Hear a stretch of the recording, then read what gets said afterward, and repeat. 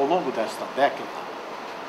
a MAC Planos fez por esta região um trabalho de excepcional importância. Graças aos esforços que desenvolveu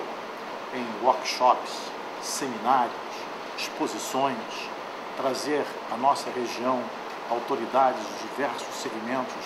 e colocá-los a discutir com a comunidade o que poderia e deveria ser feito para o seu desenvolvimento, resultaram magníficos projetos que já agora começam a acontecer em favor do desenvolvimento regional. Entretanto,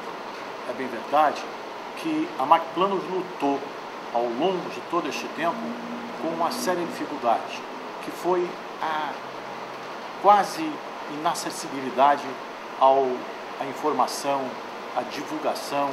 à presença na mídia de todas as suas realizações. E vejo agora na MAC Planos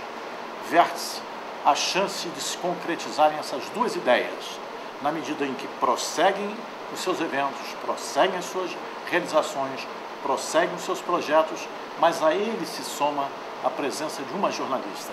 de larga experiência que traz, com a bagagem de suas realizações, a chance de se poder fazer um trabalho com repercussões magníficas. E eu estou muito feliz em saber que assim há de ser.